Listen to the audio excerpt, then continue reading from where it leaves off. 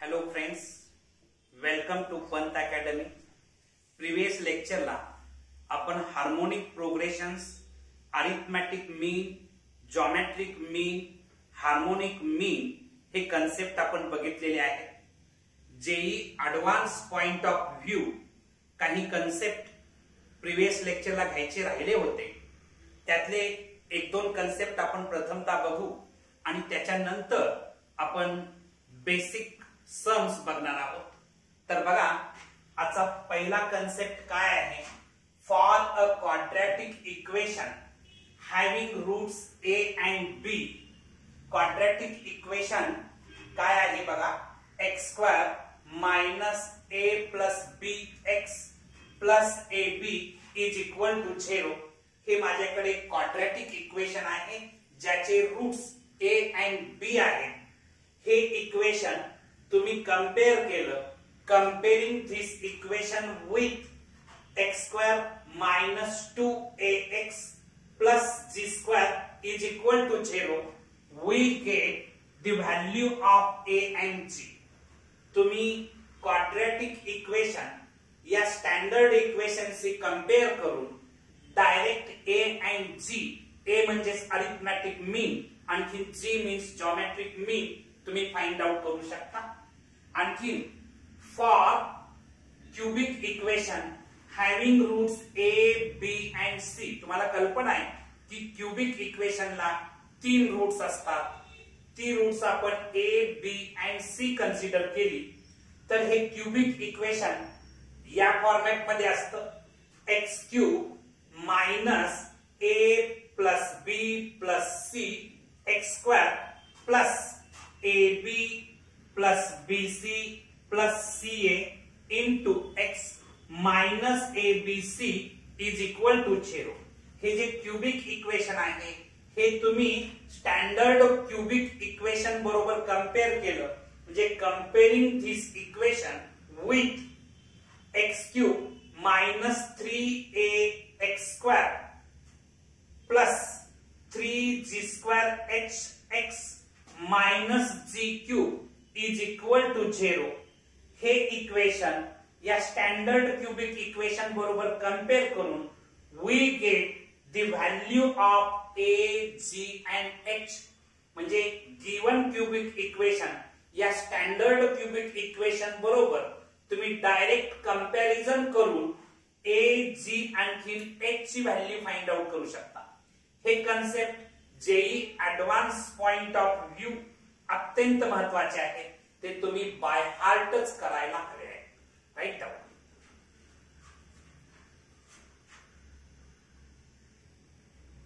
Next concept बघा. हा सुद्धा कन्सेप्ट एक्झाम मध्ये तुमचा वेळ वाचावा म्हणून हा कन्सेप्ट तुम्हाला उपयोगाला येईल. If n is equal to 0, n ची व्हॅल्यू जर 0 असेल then a⁻n plus 1 plus b⁻n plus 1 upon a⁻n plus b⁻n becomes a. बघा हे a कसं बनतोय? a मीन्स अरिथमॅटिक मीन्स बनत आहे. तर a⁻n plus 1 plus b⁻n plus 1 upon a⁻n plus b⁻n. मी समजा n ची व्हॅल्यू 0 घेतली तर मला काय मिळणार आहे? इथे n ची व्हॅल्यू 0 पुट केली तर a⁻1 प्लस b⁻1च होणार, कारण n ची व्हॅल्यू 0 पुट केली, 0 प्लस 1 केलं तर 1च राहतं. अपॉन इथं a⁻0 होणार आहे आणि एनिथिंग रेस टू 0 म्हणजे 1 असतं. b⁻0 होणार आहे आणि एनिथिंग रेस टू 0 केलं तरी 1च मिळतं. म्हणजेच a plus b upon 1 plus 1 म्हणजेच 2. आणखी हे आपल्या अरिथमॅटिक मीन बरोबर आहे, कारण arithmetic mean a is equal to a plus b upon 2 हा फॉर्म्युला तुम्हाला बाय हार्ट आहे. म्हणजे या ठिकाणी या एक्सप्रेशन मध्ये n ची व्हॅल्यू जर 0 घेतली तर हे एक्सप्रेशन अरिथमॅटिक मीन असतं. ठीक आहे. त्याच्यानंतर सेकंड बघा. If n is equal to -r then a⁻n plus 1 plus B raise to N plus 1 upon A raise to N plus B raise to N becomes जी, म्हणजे जॉमेट्रिक मीन्स बनतं. हे जे expression आहे या एक्सप्रेशन मध्ये N ची value जर मी -½ घेतली तर हे एक्सप्रेशन जॉमेट्रिक मीन मध्ये असतं. बघा मी इथं ते तुम्हाला दाखवतो आहे. ए raise to N plus 1 plus B raise to N plus 1 upon A raise to N plus B raise to N is equal to, आता इथं एन ची व्हॅल्यू आपण -½ करणार आहे, म्हणजे ए raise to -½ plus 1 plus B raise to -½ plus 1 upon A raise to -½ plus B raise to -½ ठीक आहे.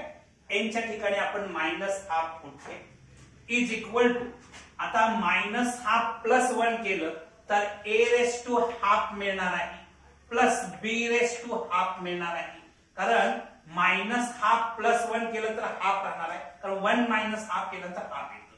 Upon इथं बघायचं, हे मी लिहित असताना 1 अपॉन ए रेस टू ½ असं लिहू शकतो. निगेटिव्ह पॉवर पॉझिटिव्ह करण्यासाठी मी याचा रेसिप्रोकल घेतला थोडक्यात, कारण हे न्यूमरेटरचं डिनॉमिनेटरला आहे.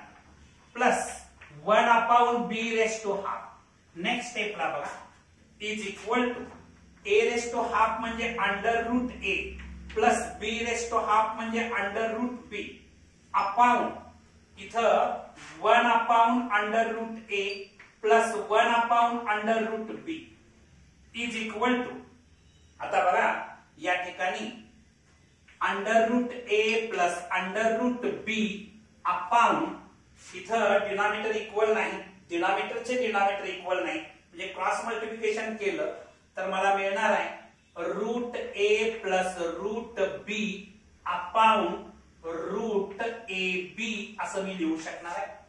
आता हे डिवाइड मीन्स इनवर्सली मल्टिप्लाय केलं तर √a plus √b into √ab upon √a plus √b.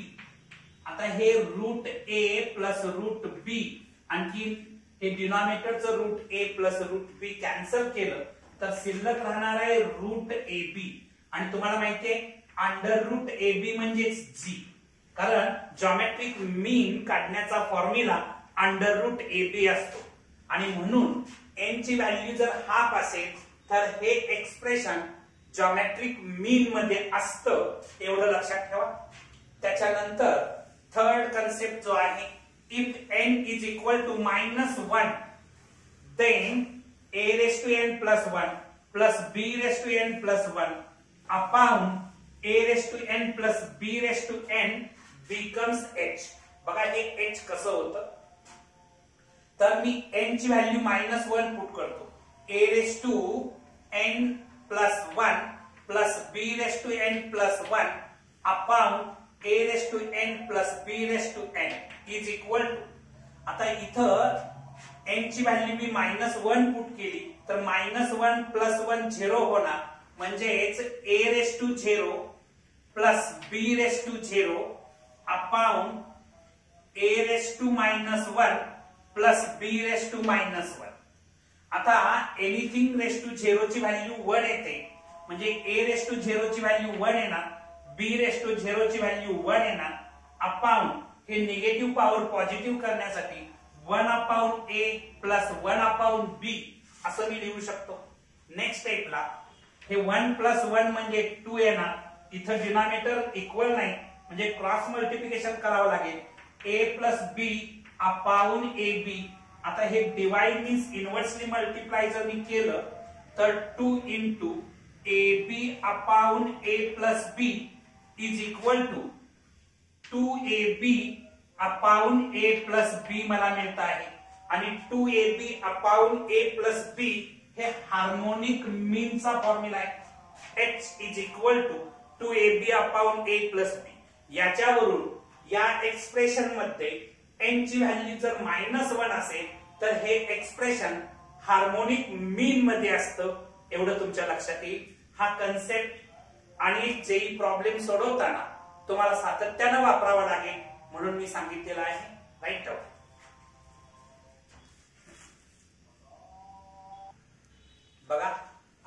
First question काय आहे, the harmonic mean of two numbers is 4.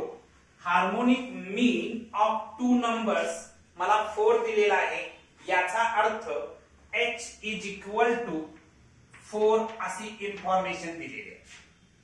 There arithmetic mean is a and geometric mean is G. त्या नंबर्सचा arithmetic mean A दिलेला आहे capital A आणि geometric मीन capital G दिलेला आहे. Satisfy the relation 2a plus g square is equal to 27.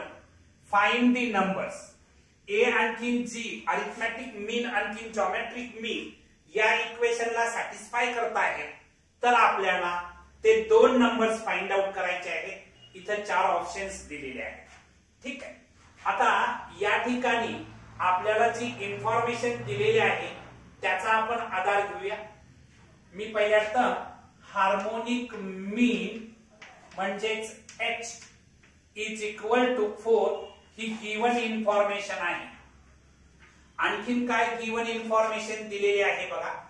And 2a plus g square is equal to 27 ही सुद्धा given information आहे. आता तुम्ही बेसिक कन्सेप्ट बघत असताना एक relation between a, g and h बघत असताना पहिलं रिलेशन बघितलं होतं g square is equal to ah. या रिलेशनच्या आधारे या g square बद्दल मी ah पुट केलं म्हणजे 2a plus ah is equal to 27. आता 2a plus a as it is ठेवतो. h ची व्हॅल्यू त्यांनी 4 दिलेली आहे, गिवन आहे, ती पुट केली is equal to 27. म्हणजेच हे 2a plus 4a म्हणजे 6a is equal to 27. Therefore a is equal to 27 upon 6. Therefore a is equal to, मी इथं न्यूमरेटरला आणि डिनॉमिनेटरला 3 ने जर डिवाइड केलं तर 9/2 मिळणार आहे. a ची व्हॅल्यू मला 9/2 मिळालेली आहे. ठीक आहे. आणखी आपल्याला हा फॉर्म्युला माहिती आहे की g square is equal to ah. हे रिलेशन तुम्हाला माहिती आहे. g square म्हणजेच मी असं लिहू शकतो under route ab hole square is equal to ah. कारण g is equal to under route ab असतं. g is equal to geometric mean is equal to under route ab. आता इथं अंडर रूट ab चा square आहे म्हणजे ab is equal to, a ची value माझी आलेली आहे 9/2. आणखीन h माझ्याकडे आहे 4. ठीक आहे. h ची व्हॅल्यू 4 गिवन आहे. आता इथं 2 1 जा 2 2 2 जा 4 म्हणजे ab इज इक्वल टू 18 मिळालेला आहे. ab इज इक्वल टू 18 मिळालेला आहे. ठीक आहे. मी याला इक्वेशन नंबर 1 असं नाव देतो, याला इक्वेशन 2 असं नाव देतो. नाव तुम्हाला ही गोष्ट माहिती आहे की अरिथमॅटिक मीन a काढण्याचा formula a plus b upon 2 असतो. ठीक आहे. a plus b upon 2. a ची व्हॅल्यू मला मिळालेली आहे 9/2. 9/2 is equal to a plus b upon 2. ठीक आहे.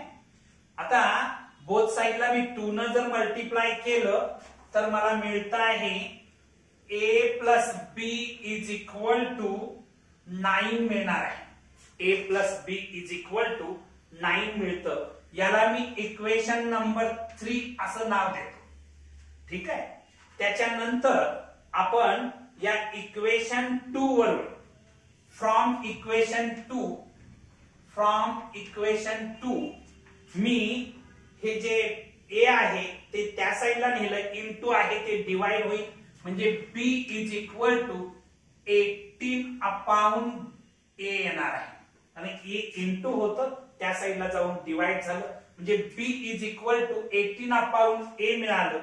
मी आता इथं पहिल्यांदा एवढा स्क्रीनशॉट घ्या. ठीक आहे, मी इथं जागा उपलब्ध करतो आहे. तर बघा या ठिकाणी ही जी बी ची व्हॅल्यू आलेली आहे ती इक्वेशन 3 मध्ये पुट करतो. Put b is equal to 18/a in equation 3 we get equation 3 मध्ये जर मी पुट केली तर मला मिळणार आहे a प्लस b च्या जाग्याला 18/a is equal to 9 असणार आहे. मी थ्रू आउट जर a न मल्टिप्लाय केलं तर a² plus 18 is equal to 9a मिळणार आहे. आता याला मी सिंप्लिफाय केलं तर a² minus 9a plus 18 is equal to 0. तुम्हाला हे क्वाड्रॅटिक इक्वेशन मिळालेलं आहे. आणखी क्वाड्रॅटिक इक्वेशनची मिडल टर्म तुम्हाला स्प्लिट करता येईल. प्रॉडक्ट आला पाहिजे प्लस 18 आणि सम आली पाहिजे मायनस 9. असे नंबर्स जर फाइंड आउट केले तर -3 आणखी -6 and -3 असे नंबर्स मला मिळणार आहे. याचा प्रॉडक्ट घ्या प्लस 18 येतो, सम घ्या -9 येते. स्क्वेअर टर्मचा कोएफिशियंट 1 असल्यामुळे मी डायरेक्ट फॅक्टर लिहितो आहे a-6 आणखी a-3 is equal to 0. a-6 is equal to 0 or a-3 is equal to 0. a is equal to 6 or a is equal to 3 मला मिळणार आहे. म्हणजे a च्या दोन व्हॅल्यूज मला मिळालेल्या आहेत. म्हणजेच याच्यावरून मी आता ही जी इन्फॉर्मेशन मला मिळालेली आहे a ची ती मी याला समजा मी इक्वेशन नंबर 4 नाव दिलं तर त्या इक्वेशन 4 मध्ये ही आलेली व्हॅल्यू जर पुट केली मी इथं लिहितो when a is equal to 6 then b is equal to 18/a means 18/6 केलं तर 3 मिळणार. and when a is equal to 3 then b is equal to 18/3 केलं तर 6 मिळत आहे b ची व्हॅल्यू. याचा अर्थ a ची व्हॅल्यू तुमची जर 6 असेल तर b ची 3 मिळते किंवा a ची व्हॅल्यू 3 असेल तर b ची 6 मिळते. म्हणजे 3,6 म्हणजे सेकंड ऑप्शन तुमचा करेक्ट आहे. राईट.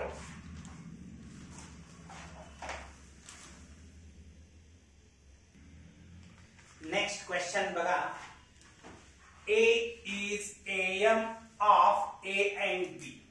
a and b या दोन नंबरचा अरिथमॅटिक मीन a आहे.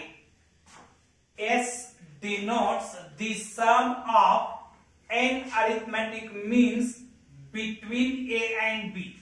a and b या दोन नंबरच्या between n arithmetic means insert केल्यानंतर त्या means ची सम s न डिनोट केलेली आहे. then s depends on, हे s कशावरती डिपेंड्स असेल ते आपल्याला फाइंड आउट करायचं आहे. इथं 4 ऑप्शन्स दिलेले आहेत. n s जे आहे ते n a b वरती डिपेंड आहे, n b वरती डिपेंड आहे, n a वरती डिपेंड आहे की ओनली n वरती डिपेंड आहे ते आपल्याला फाइंड आउट करायचं आहे. ठीक आहे. आता गिवन इन्फॉर्मेशन मध्ये आपल्याला सांगण्यात आलेलं आहे की a is am of a and b. a and b या दोन नंबरचं अरिथमॅटिक मीन a आहे. therefore a is equal to a plus b upon 2 मिळणार आहे. याला मी इक्वेशन नंबर 1 असं नाव देतो. अरिथमॅटिक मीन काढण्याचा formula a plus b upon 2 आहे. तो थोडक्यात फॉर्म्युला लिहिलेला आहे. समजा आपण या दोन नंबरच्या बिटवीन n अरिथमॅटिक मीन आपण इन्सर्ट केले. बघा या ठिकाणी a आणखी b याच्या बिटवीन मी n अरिथमेटिक मीन इन्सर्ट केले.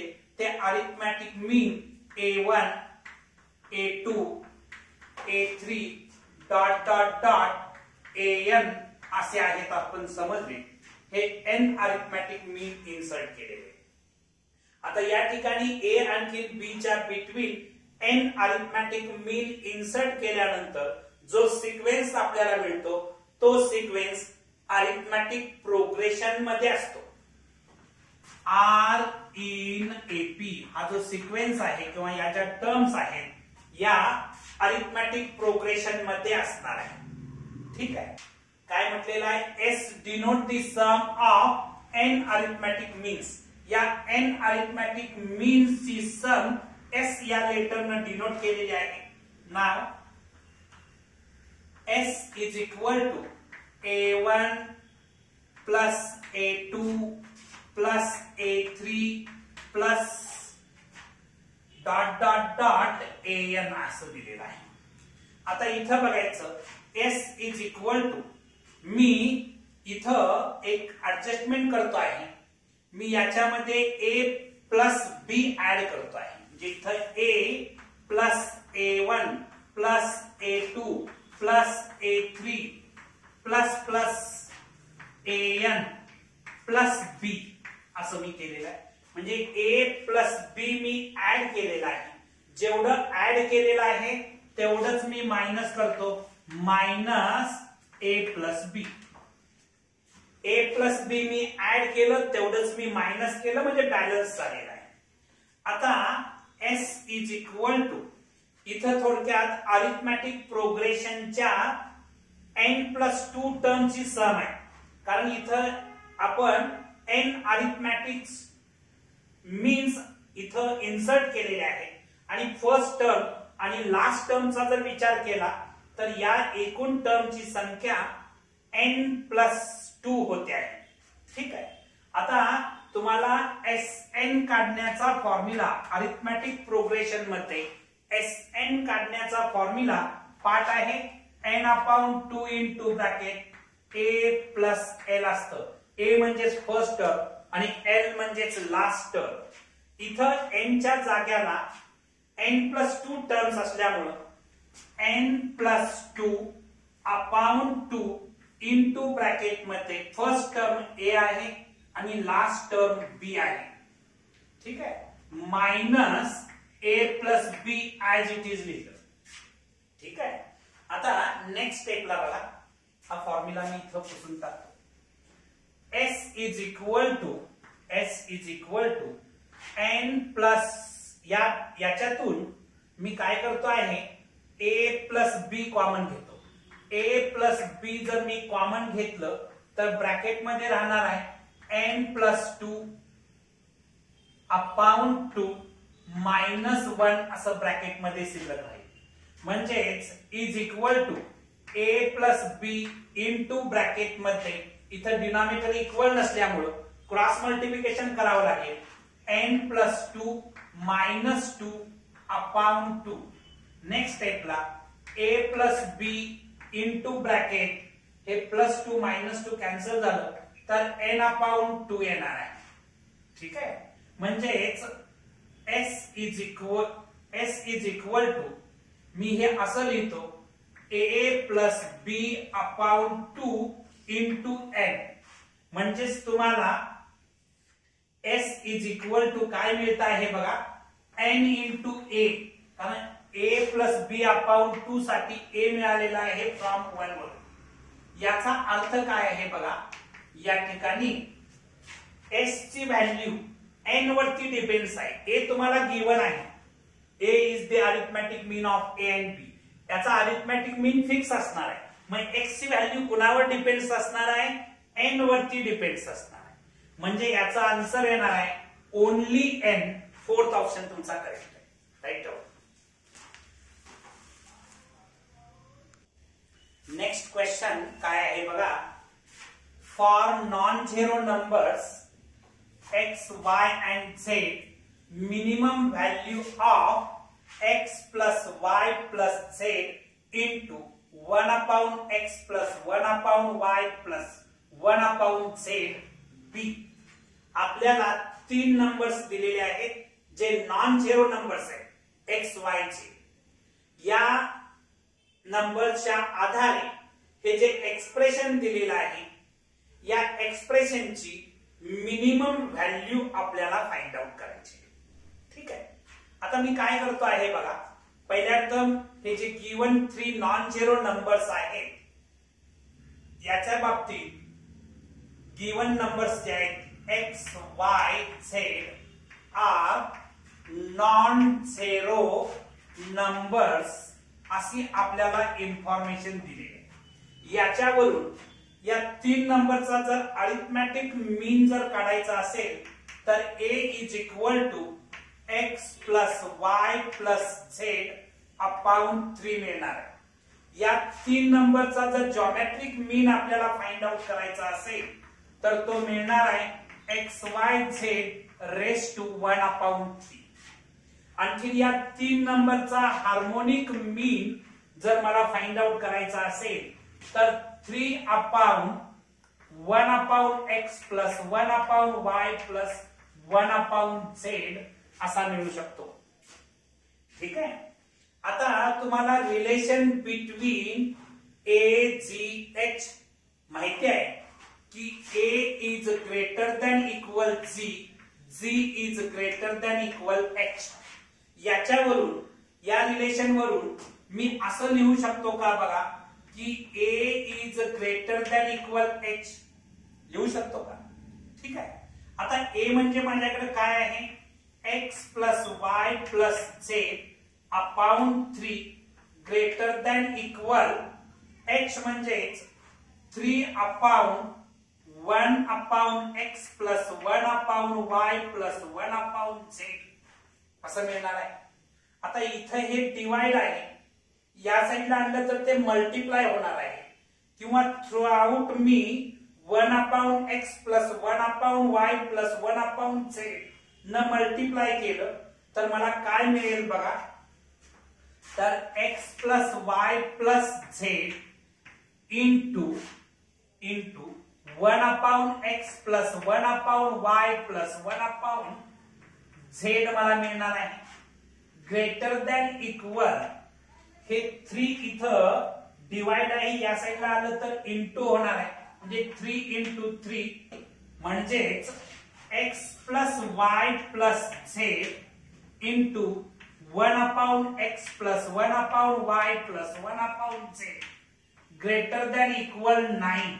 याचा अर्थ या एक्सप्रेशनची मिनिमम व्हॅल्यू 9 मिळते आहे, म्हणजे फर्स्ट ऑप्शन तुमचा करेक्ट आहे. राईट.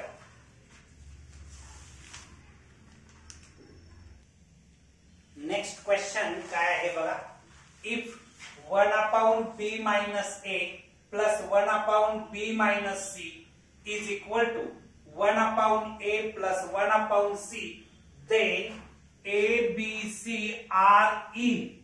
हे abc AP मध्ये आहे, HP मध्ये आहे, GP मध्ये आहे की नन ऑफ दिस हे आपल्याला डिसाइड करायचं आहे. गिवन इन्फॉर्मेशनचा आधार घ्यायचा आहे. गिवन काय आहे बघा, 1/b minus a plus 1/b minus c is equal to 1/a plus 1/c. He given information आहे. मी याला थोडी रिअरेंज करतो. 1/b minus a minus 1/c हे प्लस होतं, या साईडला येऊन मायनस होणार, is equal to 1/a minus 1/b minus c हे प्लस होतं, त्या साईडला जाऊन मायनस झालं. इथं आता डिनॉमिनेटर इक्वल नाही म्हणजे क्रॉस मल्टिप्लिकेशन जर मी केलं तर हे c या मायनस साइन वर साइन चेंज होईल, minus b plus a upon c into bracket b minus a मिळणार आहे, इज इक्वल टू इथं जर क्रॉस मल्टिप्लाय केलं तर b minus c minus a upon a into bracket b minus c मिळणार आहे. ठीक आहे. आता नेक्स्ट स्टेपला मी इथं असं लिहितो की a plus c minus b, A plus C minus B upon C into bracket B minus A is equal to, याच्यातून मी मायनस सिम्बॉल कॉमन घेतो. मायनस सिम्बॉल जर कॉमन घेतलं तर ब्रॅकेट मध्ये काय राहणार बघा, हे मायनस ए होतं त्याचं प्लस ए होणार, हे मायनस सी होतं त्याचं प्लस सी होणार, प्लस बी होतं त्याचं मायनस बी होणार अपॉन ए इंटू ब्रॅकेट बी मायनस सी. ठीक आहे. आता या ठिकाणी ही बोथ साइडची ब्रॅकेट इक्वल दिसतात न्यूमरेटरला. मी हे ब्रॅकेट आणि हे ब्रॅकेट कॅन्सल करू शकतो. नेक्स्ट स्टेपला काय मिळणार बघा, 1 upon C into bracket B minus A is equal to -1 upon A into bracket B minus C राहणार आहे. मी आता क्रॉस मल्टिप्लाय केलं तर ए into bracket B minus C is equal to, या मायनस सिम्बॉल मुळे मायनस सी इंटू ब्रॅकेट बी minus ए असं राहणार आहे. आता हा जर प्रॉडक्ट घेतला, इथं इक्वल साइन नको आहे.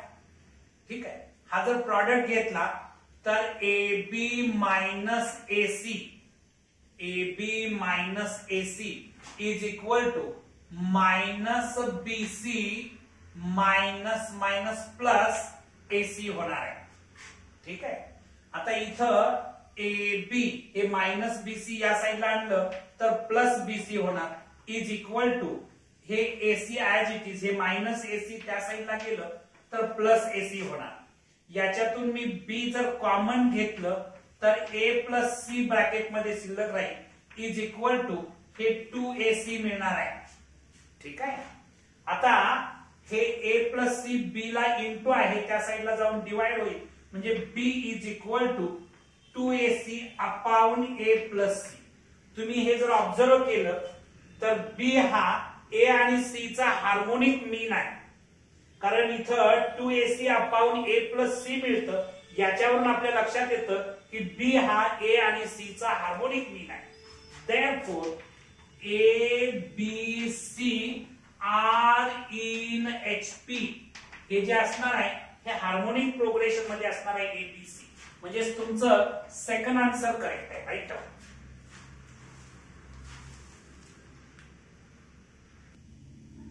नेक्स्ट क्वेश्चन बघा काय आहे. If x is greater than 1, y is greater than 1, z is greater than 1, r in GP, then 1 upon 1 plus ln x, 1 upon 1 plus ln y, 1 upon 1 plus ln z are in. या ज्या हे जे तीन numbers आहेत ते कशामध्ये आहेत ते आपल्याला फाइंड आउट करायचं आहे. एपी, जीपी, एचपी यापैकी कशामध्ये आहे की नन ऑफ दीज हे आपल्याला डिसाइड करायचं आहे. तर बघा, फर्स्ट गिवन इन्फॉर्मेशन दिलेली आहे. एक्स वाय झेड हे जे तीन नंबर्स आहेत ते ग्रेटर दॅन 1 आहेत. आणखी जॉमेट्रिक प्रोग्रेशन मध्ये मी इथं लिहितो x Y Z are in GP अशी इन्फॉर्मेशन त्यांनी दिली. आता तुम्हाला माहिती आहे जॉमेट्रिक प्रोग्रेशनच्या प्रत्येक टर्मचा जर मी लॉग घेतला तर मिळणारा सिक्वेन्स हा अरिथमॅटिक प्रोग्रेशन मध्ये असतो. इथं मी याचा नॅचरल लॉग घेतो. ln x, ln y, ln z r in AP हे अरिथमॅटिक प्रोग्रेशन मध्ये असणार. ठीक आहे. आता तुम्ही प्रॉपर्टीज ऑफ अरिथमॅटिक प्रोग्रेशन माहिती आहे की अरिथमॅटिक प्रोग्रेशनच्या प्रत्येक टर्म मध्ये एखादा कॉन्स्टंट नंबर जर तुम्ही ऍड केला तर मिळणारा सिक्वेन्स सुद्धा अरिथमॅटिक प्रोग्रेशन मध्येच असतो. या प्रॉपर्टीच्या आधारे मी 1 plus ln x, 1 plus ln y आणखी 1 plus ln z r in AP हे सुद्धा अरिथमॅटिक प्रोग्रेशन मध्ये असणार प्रॉपर्टीज ऑफ एन एपी च्या आधारे. आता या प्रत्येक टर्मचा जर मी रेसिप्रोकल घेतला अरिथमेटिक प्रोग्रेशनच्या प्रत्येक टर्मचा जर रेसिप्रोकल घेतला तर मिळणारा सिक्वेन्स हा हार्मोनिक प्रोग्रेशन मध्ये असतो आणि म्हणून 1/1 plus ln x 1/1 plus ln y 1/1 plus ln z r in hp हे हार्मोनिक प्रोग्रेशन मध्ये असणार म्हणजे तुमचं थर्ड आन्सर करेक्ट आहे राईट.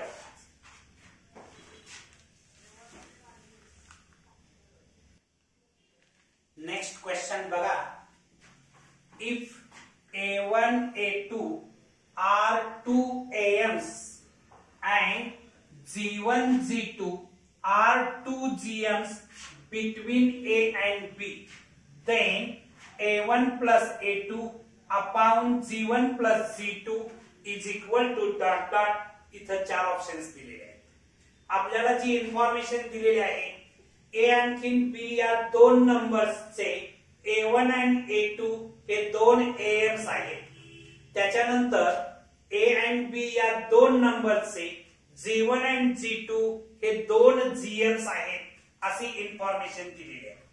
आता इथं फर्स्ट इन्फॉर्मेशनच्या आधारे इथं बघायचं A1 A2 are two AMs between A and B. A1 A2 are two AMs between A and B. Therefore A1 A2 B are in AP. हा जो सिक्वेन्स आहे हा अरिथमेटिक प्रोग्रेशन मध्ये असणार आहे.